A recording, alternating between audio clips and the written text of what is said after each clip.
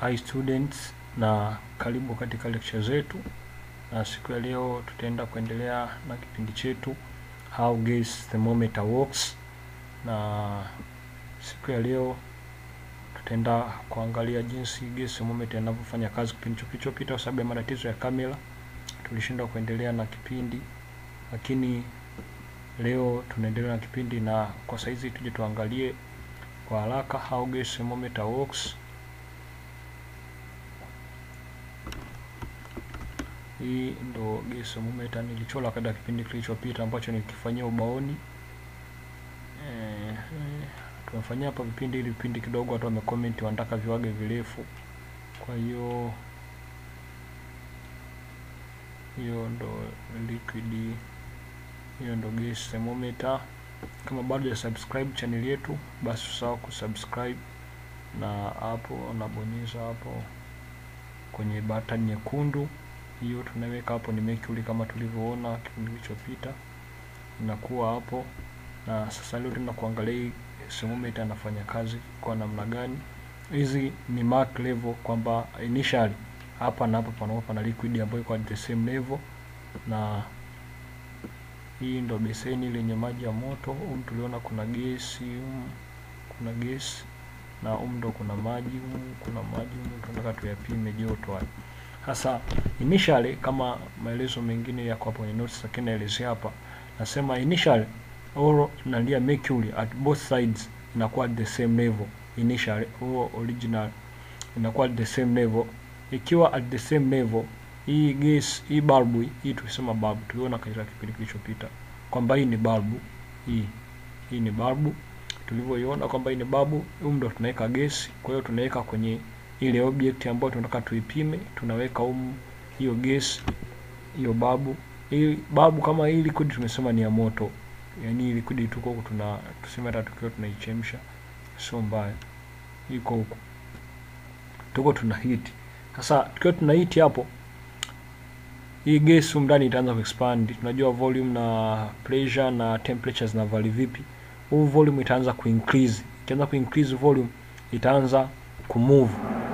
Ikianza kumove hivi volume, ikianza kumove itaanza kwenda huko, itaanza kwenda hivi. Ikiendelea kumove hapo, itafika sehemu huku, itaanza kucompress hii mercury level. Hapa ndo initial level ya mercury. Hii mercury itaanza kuwa compressed.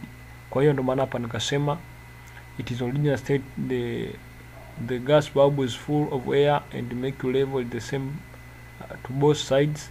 Sema to measure temperature, a bulb is placed on the hot liquid kama tulivyosema, and gas start to expand and cause lowering of mercury on the left hand side.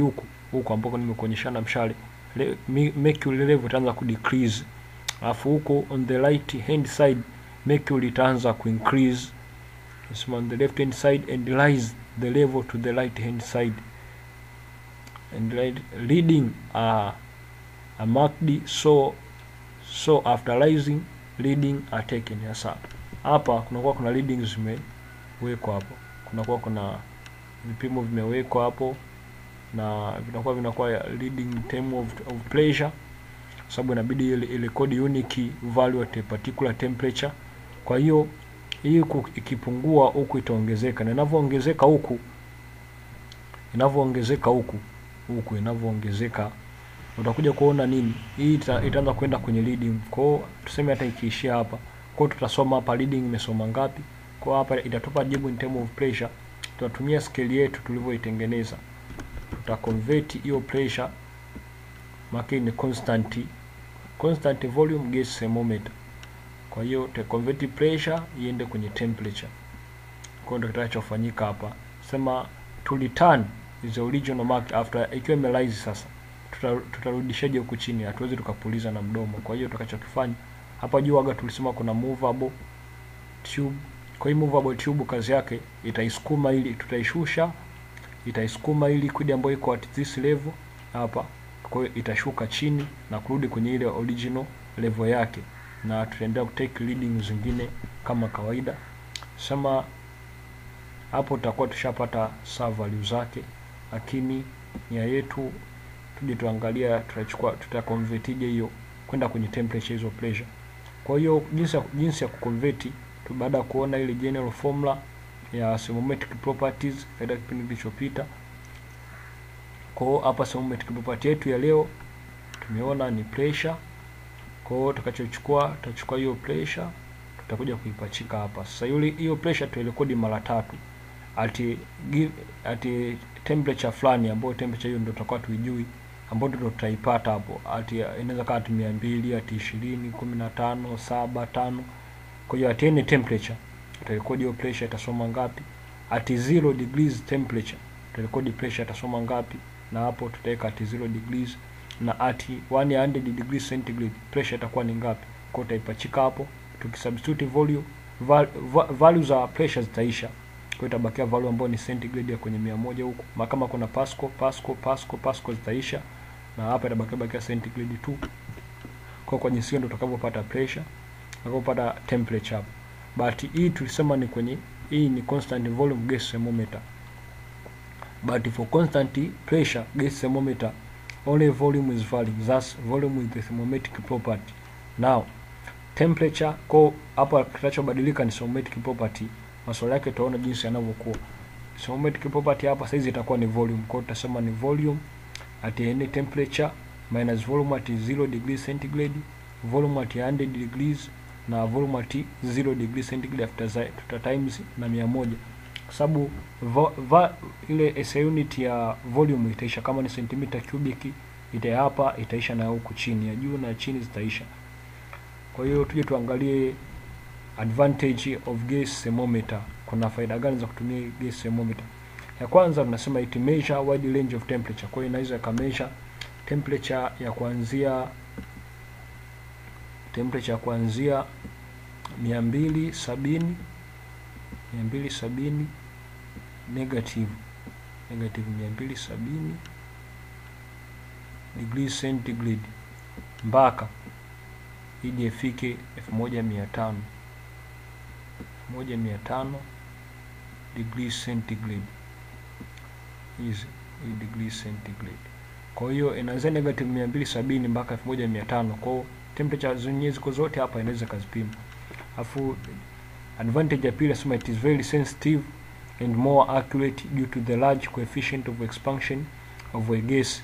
Due to ile coefficient of expansion of the gas, kwa hiyo inakuwa more sensitive kwa sababu gas yenyewe inakuwa ina uwezo wa kuexpand haraka sana. Kwa hiyo ikiexpand haraka sana, huku mercury level itakuwa lowered haraka, na huku itakuwa rise haraka, reading itachukuliwa haraka, na ile ndio tunachosema it is more accurate. Kwa hiyo ile faster, yani inakuwa tunaweza kusoma reading faster. Tuje hapo tuangalie disadvantage of using hiyo gas thermometer. Disadvantage ya kwanza, it is not portable and it demand more skills. Mpaka uje upime temperature pale, mtu wa kawaida tu ambaye hujaitumia uwezo ukaitumia. Sasa na ile so portable kwamba hata mfukoni unaweza kutembea nayo, hicho kitu hakiwezekani sababu ni kubwa. Ya pili, can't measure small amount of liquid. Liquid kakiwa kwenye kabika kadogo haiwezi ikakapima. Ni liquid kakiwa labda kako kwenye test tube mule.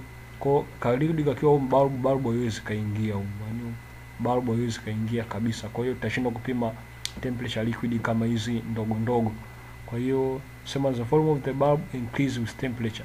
Unajua kabisa temperature inavyoongezeka, sio gas tu ita expand, but also ile volume of the bulb. Unajua ile ni solid, unajua na solid ina tabia ya kuexpand kwenye hii solid, ina tabia kuexpand kama utaisubject kwenye temperature. Kwa hiyo tukisubject kwenye temperature hata ya 100 labda, inaweza kuexpand sababu hiyo ni solid na yenyewe kiexpand, kwa hiyo ita cause ile over or under reading. Does not give direct reading, yani reading zake ukisoma pale kwenye ile tube yake yenye mark, ile tube yenye mark haikupi reading direct, yani pale ukisoma pale upate centigrade moja kwa moja, kwa mpaka uziconvert kwanza. Kwa hiyo ni moja kati ya matatizo yake, na kipindi hiki kitakuwa kimesha hapa. Gas thermometer tumemaliza, na tutaendelea na kipengele kijacho, ambacho kile kipengele hicho tutaenda kuangalia kitu kinachoitwa platinum resistance thermometer kama unavyoiona hapo. Hii tutaenda kuendelea nao katika kipindi kijacho. Kama unahitaji notes, basi tukutane kwa tuwasiliane kwa namba hizo ambazo tumeweka chini hapo kwenye description, hizo kaenda kuonyesha zaidi, au tukawasiliana kwa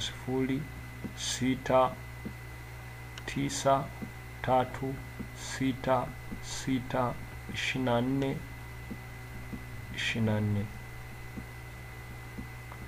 Kwa hiyo tutaweza kuwasiliana kwa namba hizo, lakini platinum resistance tutaenda kuendelea katika kipindi kijacho. Don't forget to subscribe to our channel, and also don't forget to like and to left any comment that you will see. It will be helpful to our channel.